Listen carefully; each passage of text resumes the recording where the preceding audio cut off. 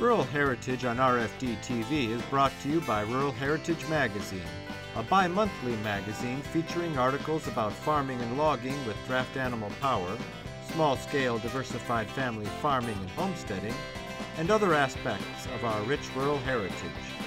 Rural Heritage Magazine, borrowing from yesterday to do the work of today. For subscription information, please call 319-362-3027 or order online at www.ruralheritage.com. Hi, I'm Joe Mishka welcoming you to another episode of Rural Heritage TV. We've got a real treat for you today as we get a private tour of the historic two-story Julius Neils Reddy Sawmill that's been restored and reconstructed at Lake Itasca, Minnesota. This is believed to be one of the only working band sawmills in the country that has a shotgun feed carriage operated with a steam cylinder. The sawmill has a lot of history, and we're going to get that story in another episode, as well as learn about some of the peripheral equipment the volunteers plan to add to the mill, including a multi-blade edger running off the same power line as the bandsaw. But for now, we're going to follow Bryan Mesich, president of the Lake Itasca Region Pioneer Farmers, as he shows us how the bandsaw, log turner, and carriage feed operate. This was the boiler that was purchased out in Washington. It was made by Washington Iron Works in 1926. It is a 117 horsepower Scotch Marine style boiler. So a boiler horsepower equals 10 square feet of heating surface. Okay. And that's how a boiler horsepower is calculated. What makes it a Scotch Marine style boiler is that it's characteristic of what's called a large Morrison tube.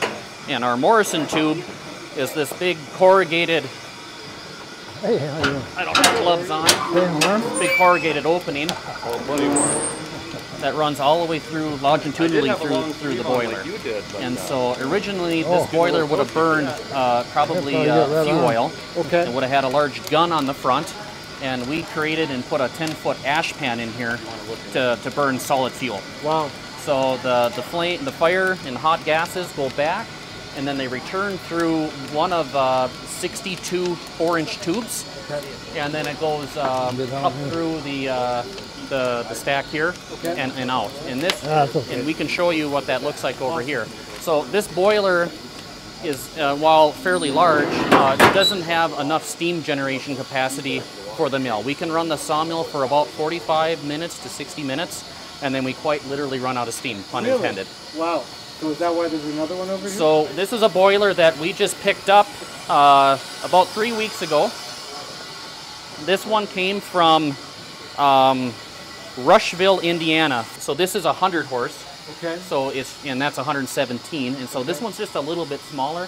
This one's built in 1949 by LaFell, and it should be able to augment our steam generating needs quite well. So the goal is to slide this in next to the new one, or the old one, pardon me, and then we're going to write some grants because it was going to take considerable amount of money to get all of the steam piping plumbed in here for this. We believe it came out of a hotel originally. Really? It was a backup boiler for a hotel out of Cincinnati. Huh. And then it kind of got shuffled around. The new boiler that we got was set up in Rushville at the, I believe it's the Pioneer Engineers of Indiana. And they were going to hook it up to a stationary engine to their sawmill. And unfortunately, someone came in and stole parts off of their steam engine. And it really took the wind out of their sails. It sat for 10 years and they decided to abandon the project. And so we were lucky enough to spy it on Facebook and made a deal and got it hauled here. So. Yeah, very lucky. So, boiler is heating water to generate steam. We generate up to 120 psi worth of steam in this boiler. In this case, we have a 4-inch line that runs to our large stationary coreless engine, and then there's a 3-inch line that's in insulation here that will run over to the auxiliary pieces in the sawmill. That would be our shotgun and our log turner. Okay. The reason for the insulation is we're trying to keep condensation to a minimum, because what condensation is usually bad. It creates issues in the cylinders and whatnot, so we try to stay. So steam is going to come in to our engine here. This is our Murray coreless steam engine. It's made in about 1899, 1900. It's rated at 340 horsepower. RPM would be maximum of 100. And what is being recorded here is, quite slow. We're just idling by. We have the governor set up once we come up on the governor to run at about 86 RPM. The dimensions of the engine are a 26-inch bore and a 42-inch stroke. The flywheel is 15 feet in diameter. The flywheel and crank disc assembly weigh somewhere around 20 tons. The reason this is a coreless engine, of course, is the coreless valve gears. And so if you look on the front of the engine here, this would be where the steam chest in, is that the valves are rotary, essentially. And on a steam engine, unlike in combustion engine, we get to push the piston from both sides. And so your steam or intake valves are on the top here, and your exhausts are on the bottom. These are called dash pots. Now, what makes a coreless unique, on top of it being a rotary valve, is that rather than throttling the steam that's coming into the engine like a traction engine would, we're regulating the duration that the valves are open that allows steam into the cylinder. So we have a full 120 psi of steam available to go into the cylinder at all times, and we just adjust the duration that the valve is open. And so when this governor starts spinning up, the term balls out quite literally means when this starts spinning up quicker, the balls will come out on the governor, and it will start picking up on the black tapered cone here. And when that tapered cone starts coming up, it'll adjust these rods and will cause the hooks here to release from the valve sooner. And like I said, it's just centrifugal force that then moderates the speed of the engine. We can adjust a weight here, which counteracts the centrifugal force when it starts picking up. And the further that we slide the weight out, the more weight it puts on it, and the faster the engine will turn over before it starts adjusting the valves. The dash pots are a pretty neat design too, that are part of coreless engines. When the valve is opening, anytime the valve opens is when it comes up here. And when it gets let go of, it gets pulled down very quickly, but it doesn't slam. So these are little vacuum chambers down here. And when the valve gets opened, it's drawing a vacuum, and when it releases, that vacuum pulls the valve back down, but it lets just a little bit of air in underneath to cushion it. And so they're very efficient because we can open and close the valve very quickly, and it gives the steam a longer time to actually expand inside of the cylinder. So we're utilizing our energy more efficiently, absolutely. So that's why, in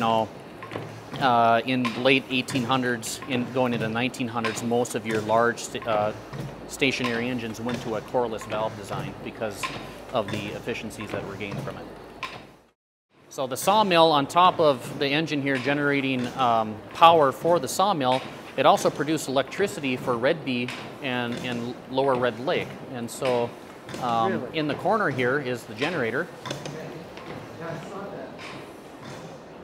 This is a 180 kW generator, and we have the belt for it, and we have the line shaft. It's not installed yet, but we have the base plate and everything, and the goal would be to install it's about a 14-foot line shaft extension. We've got to make some bearing mounts and then some concrete work, but we would be able to set this back up and turn it again. So the engine turns a 28-inch wide seamless rawhide leather belt. And like Earl alluded to earlier, we believe that it could be original to the sawmill, so it'd make that about 122 years old. What does seamless mean? There's no splice in it. There's no splice in the That belt. was a really big cow, though. It was a really big cow. Yeah. So the leather is laminated together, and so the leather is. Okay, I see. All right. Wow. Yep. So the belt is probably about a half-inch thick, 3/8 to a half-inch thick, and it's laminated into layers, kind of. The engine would have originally turned at about 100 RPM. Okay. Which means the line shaft that it drives would be at 300 RPM. Okay. So I believe it's a 60-inch pulley that the engine drives, and if you do the math on that, it's an increase of 300%. And from there on our main line shaft there, we then power the rest of the sawmill, mainly the bandsaw, and soon our edger. Okay. But we have other auxiliary equipment, such as a hog, that was used to grind up slabs and trimmings, edgings, that would have been ground up into kind of a, not quite sawdust, but chips, and would have been burned in the boilers there. And the boilers they would have been water tube, not fire tube. So these are fire tube boilers. Okay, right. And they would have had, my understanding was 2 to 3 fire tube boilers in Red Beak is what they used to power that sawmill.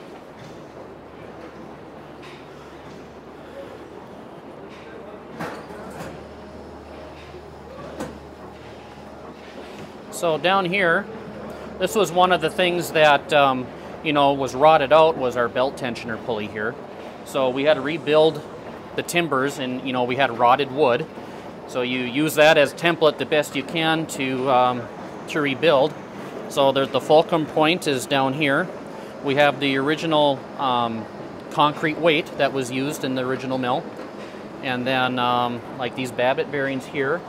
These were all fixed up. We had to melt the babbitt out, re-pour them, bore them.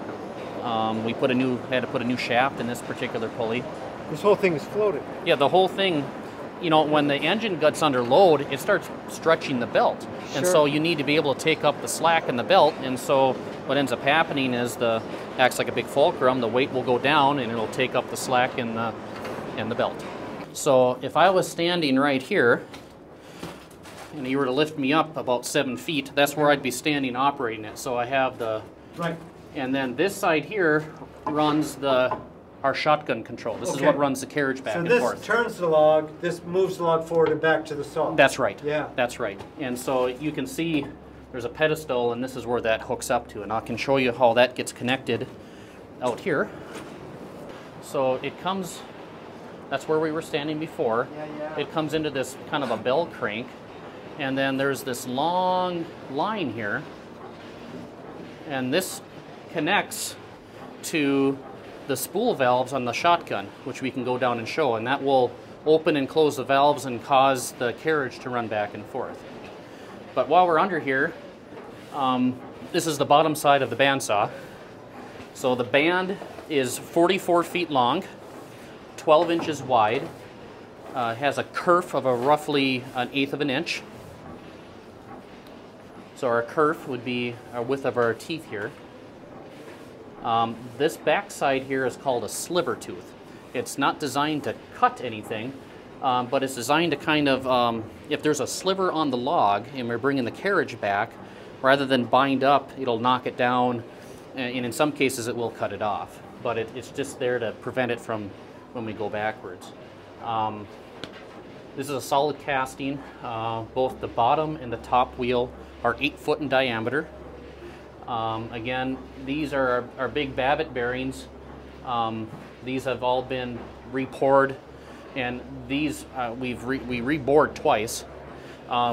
Interesting to note is that we have liquid cooling on the bearings from the factory. So there's water jackets on the top and bottom half of these bearings, and these are what these pipes are for.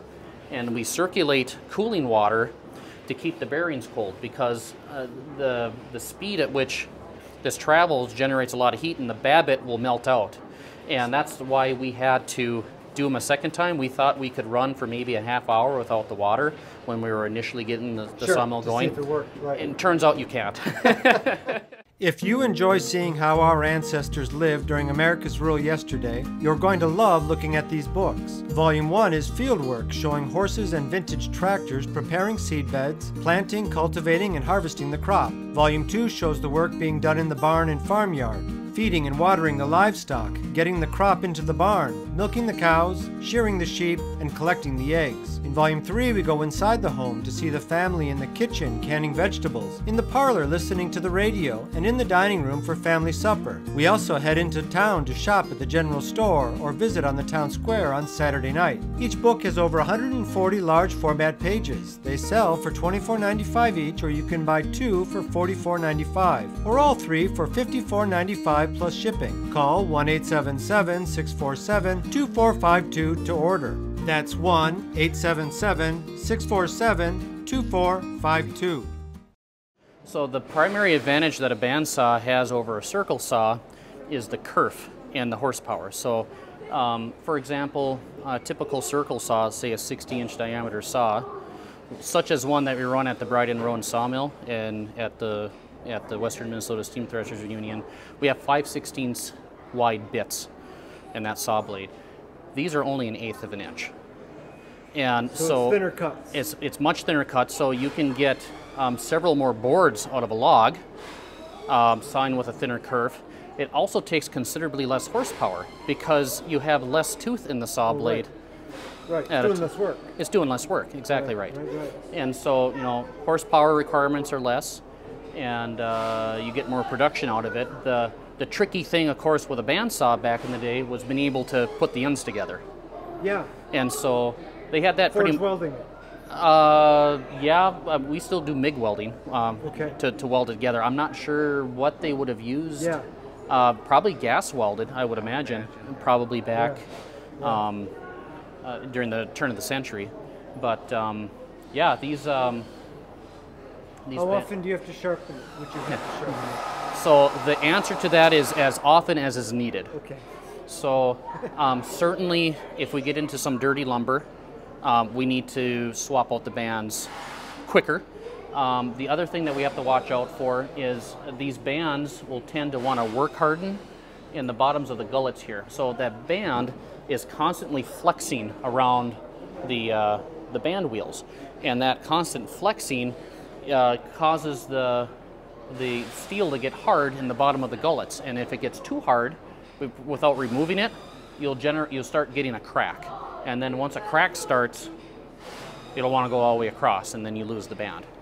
And so it's also important, even if you had a sharp band, to touch it up on the sharpener, because it will, you're always taking a little bit out of the gullet to prevent that from happening. I would say, generally speaking, probably when this thing was in production, they changed bands every 2 to 4 hours. Wow.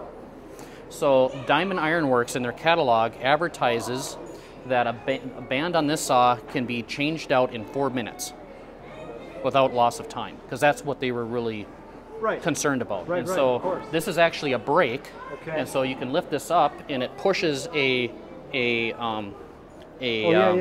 wood block down onto the wheel. So we would kick out the clutch that connects this to the line shaft downstairs, and then a couple beefy guys can come here, put the brake on, and then back when this was in Red Bee in Cass Lake, the saw shop was a third story above this.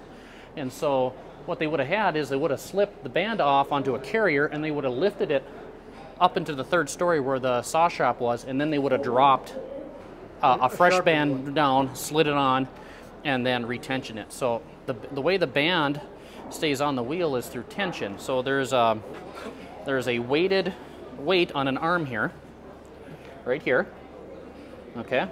Yep. That weight is pulling down on this, looks like a captain's wheel. It's wanting to rotate it.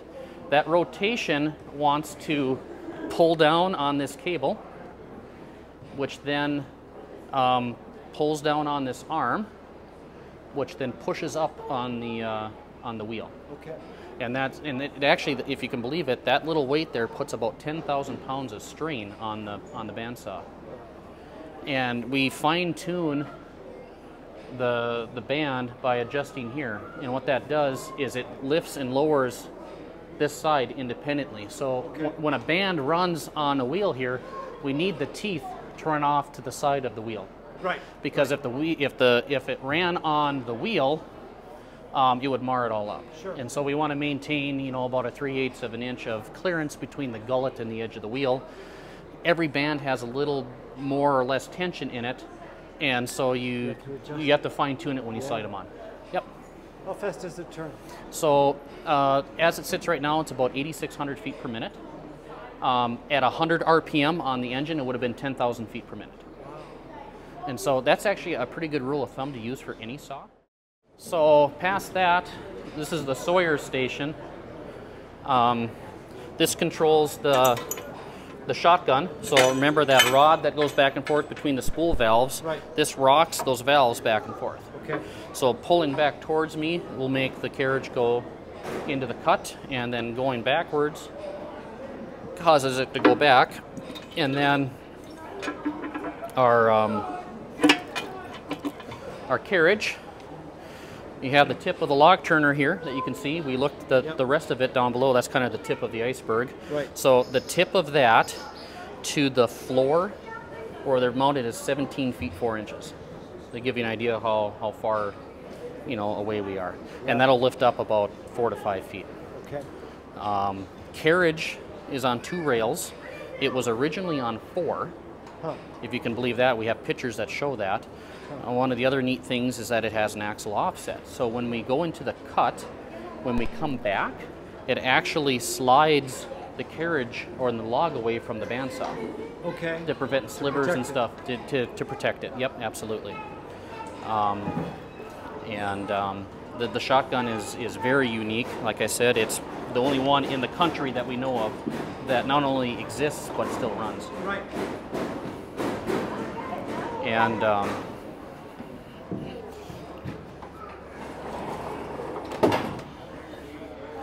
so this is the shotgun here. So this is the cylinder, and here's the piston rod coming out, and that direct connects to the carriage.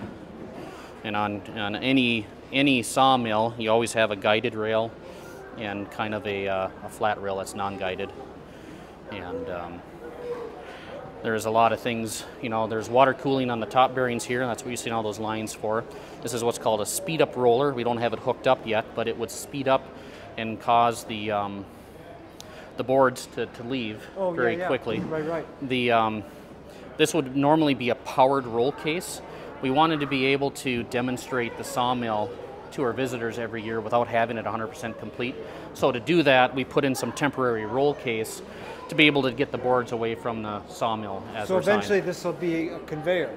It'll be a powered roll case, so it'll be large rollers that are all powered off the line shaft down below. And do you have that, or do you have to build that? We'll have to build it. Wow. Yeah.